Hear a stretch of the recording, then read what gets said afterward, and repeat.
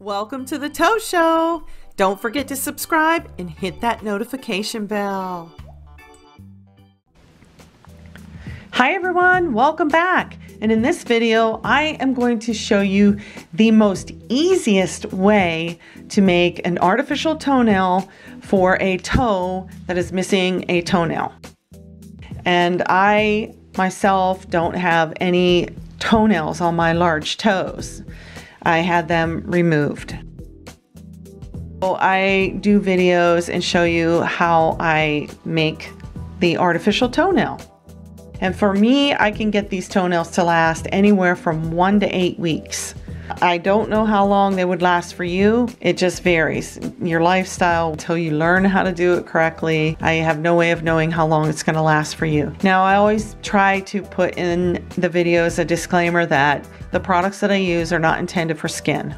I said before I do this only on myself, and I'm showing you in case you want to take this on and try to do it on yourself, that you are aware that the products are not intended for skin and that there is a possibility that you could develop a reaction to this. I haven't. I've been doing this for several years, but that's just me. That's not saying that it might happen to you. I think that most of the people watching my videos are adults and can make their own choices and decisions on whether they want to do this for themselves or not. I want you to look up in the corner because I'm going to insert my playlist. I have a lot of toenail videos showing how I do toenails in acrylic, in polygel, and in builder gel. I'm showing you everything that you're going to need so you can look this up for yourself. Okay? Once you do your prep on your toe, you will need isopropyl alcohol to clean it and dehydrate it.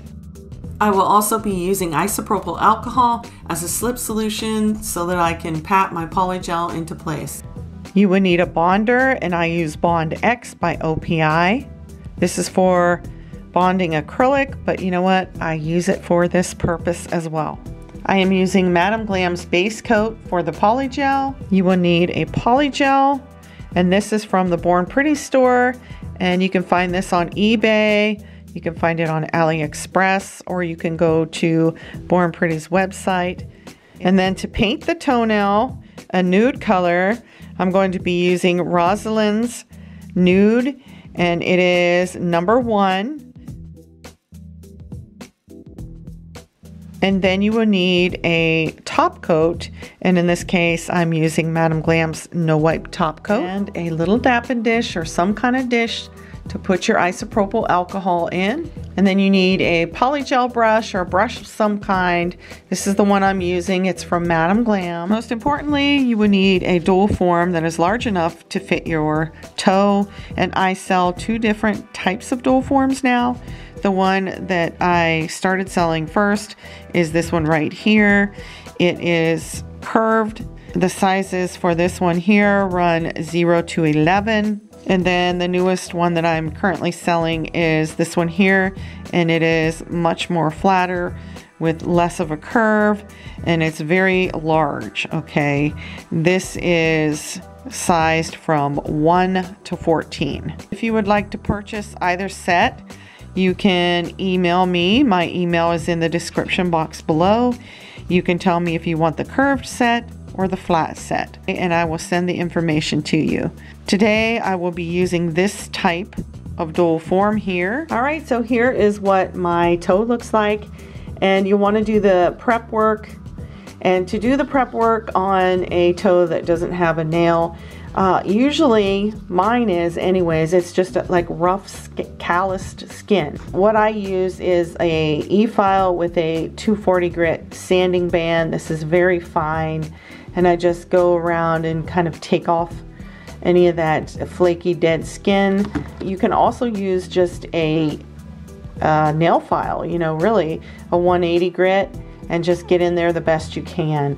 Once you get the prep work done, you want to come in with some isopropyl alcohol. You want to clean off all that dust, and it also cleans up the nail bed. Yeah, so let that dry. Now after that dries is when I'm going to come in and apply the Bond X.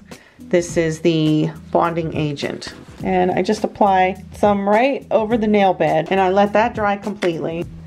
And while that bonder is drying, you can take your dual form and you can place it on your nail and determine how far up you want to take your nail that you're making, okay? You can mark it with a Sharpie. You want to have some kind of an idea of how far you're going to take your polygel up, and you want to remember that when you press the dual form on, that some of it will seep out at the tip area. You can see here that the dual forms do have lines in them, and that will help you also determine where you want to put your mark. And you can see here that I put my mark at just the first line. And take your spatula and get a nice bead.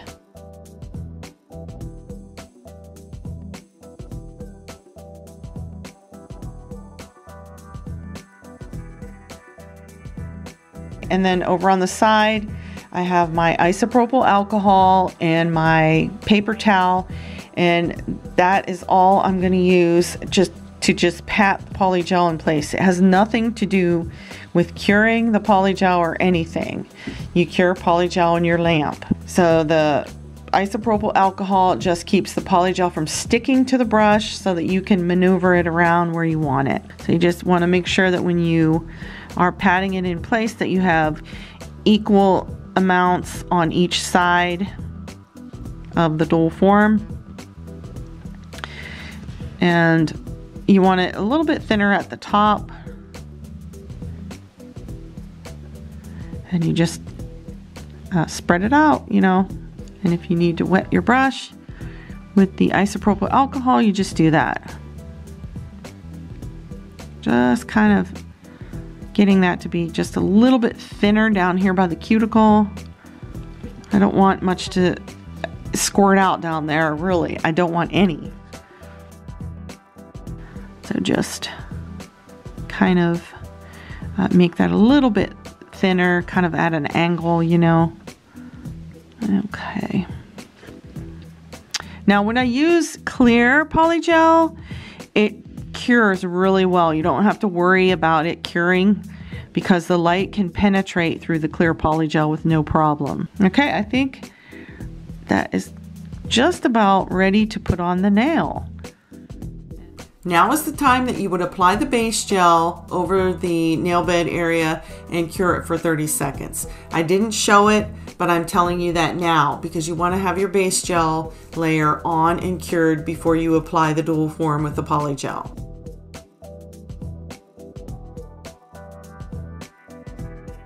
Want to make sure you have it very tight into the cuticle area, not over the skin, but down in there, okay? And you want to push, not like overly push, but you want to push it down firmly, okay? And then you want to have your light, your portable light, and you want to hold it so that you can get a cure about 30 seconds.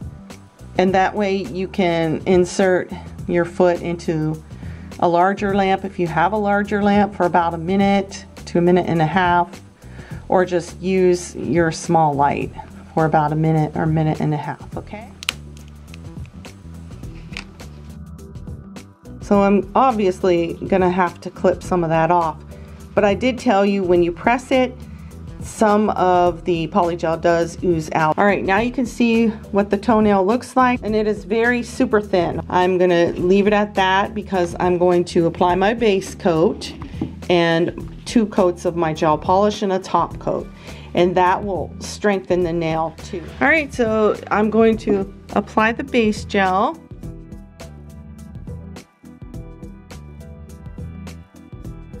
And I'm gonna cure it for 30 seconds. I will actually be painting a total of 3 layers of the Roslyn #1 Nude Gel Polish to my toenails, but in this video I'm just going to show this 1 layer and then cure it for 30 seconds, and then I'll be back to show you the finished results. And here's the finished result. I think it turned out pretty good. I'm happy with it. I hope you like it too, and I think it's one of the easiest toenails that I've ever done. And if you're interested in purchasing the dual forms, please find my email in the description box below and email me and I'll send you the information. Thanks so much for being here and watching. I'll see you in the next one. Bye.